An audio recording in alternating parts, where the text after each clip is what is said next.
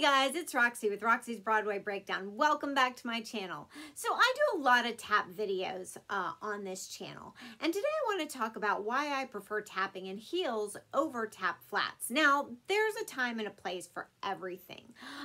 You should get used to tapping in both heels and flats. There's times to tap in heels, especially if you're going to be in musical theater, and sometimes you have to be tapping in a flat tap shoe, depending on the show. And there's all different kinds of taps. And more of a flat tap shoe is for rhythm tap. I've said that before in various videos. But why I prefer a heel, if I can get away with it, is because at a very young age, when I started taking tap, I was trained in a musical theater academy, and they just started us off in heels, in character shoes with taps.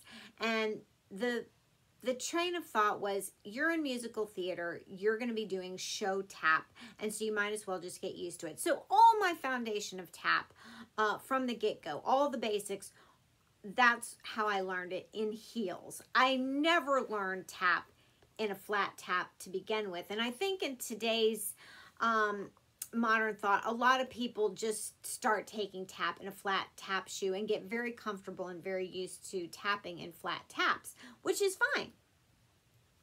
But I really do believe if you're going to be in musical theater, at some point you need to start training yourself to switch sometimes to a heel, because the balance is so different between a flat and a heel. Especially if you know you're going to do, very glitzy shows like Anything Goes or Crazy for You, 42nd Street, because eventually when you do that show, you're going to end up in a heel. I know a few years ago when I choreographed a production of Thoroughly Modern Millie for a high school, Thoroughly Modern Millie is a show where it's the numbers are very splashy, and on Broadway the women wore heels, and so the girls that were cast balked at the idea of wearing heels. All the girls trained, competed, took classes in flats, and I wanted them in heels. And the director said, well, no, if they're used to tapping in flats, just let them wear flats for the show. I got kind of irritated, but I was like, well, if you can't beat them, join them. And so I went out for the first time and bought tap flats, because I thought, well, I want to get the style and the sound of how they're going to look. Absolutely hated it. I felt clunky. I felt awkward. For show tap, I didn't like it, but I mean, I wanted to be true to what they were going to look and sound like. Had I been the director, those girls would have been forced to tap in heels, because I just think that was more the style and the genre of the show.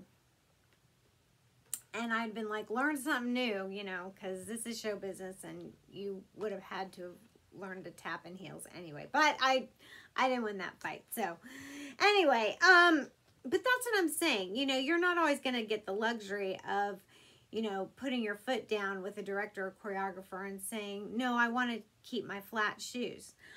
So, learn to go back and forth. There's nothing wrong in learning to be versatile and flexible and saying, yeah, I can do both. I can tap in heels and I can tap in flats. Because along the way in my career, I was given curveballs. I sometimes had to do, a show in boots or tennis shoes, or, it's not that I had never tapped in any other shoe other than a heel. It's just I always preferred to look up and bouncier in heels. And I just don't like flats for me. I feel clunkier, but it's not that I can't do it. I just don't like to do it. So anyway, there are some thoughts on why I like to look or why I like to tap in heels. I just think it looks lighter and bouncier, especially for show tap. there you go. Subscribe to my channel. Check out all my other videos. And I'll see you in the next.